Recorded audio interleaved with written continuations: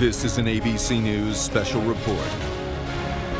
I'm Whit in New York. We're back with more on that breaking news. A suspect now in custody related to those suspected explosive devices sent through the mail. Now more than a dozen packages, 2 of them found just this morning, one in New York, one in Florida. We are watching the White House right now because President Trump is in the East Room at a previously scheduled event. This is the Young Black Leadership Summit, and he is addressing all of the developments in the case. He's speaking about it right now. Let's listen.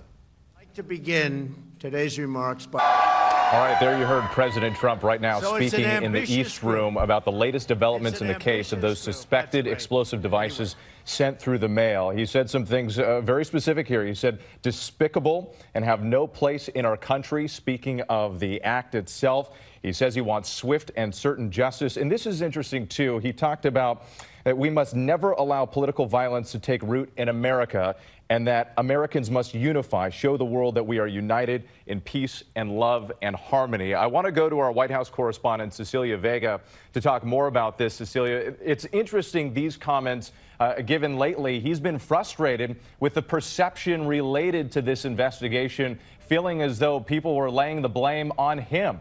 And those are tough questions, Whit, that this White House has been facing for a few days now as the rhetoric heats up in the middle of this midterm election. Absolutely. Cecilia Vega at the White House, the president also applauding law enforcement, talking about how quickly they were able to apprehend a suspect. Let's get right to Pierre Thomas, our senior justice correspondent in Washington, because we're getting much more information about the suspect, Pierre, and some of the key elements, some of the things that led authorities to that person. What can you tell us?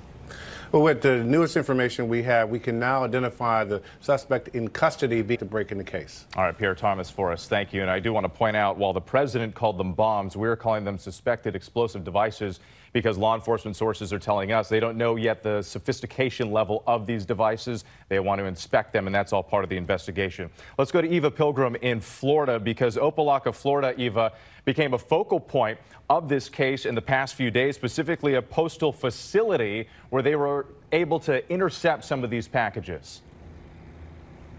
That's right, Whit. They came here. What he did, Whit. All right, Eva, thank you. And I do want to point out some video that we've been showing you of a white van. We know that that van is somehow related to the investigation. It has been seized by law enforcement. There you see it covered in a tarp. We don't know exactly what the relationship is between that van and the suspect in custody, but authorities no doubt will be investigating that as well. The Justice Department is going to have a press conference later this afternoon to provide more details.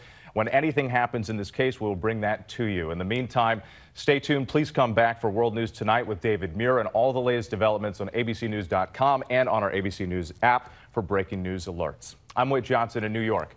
Have a good day. This has been a special report from ABC News.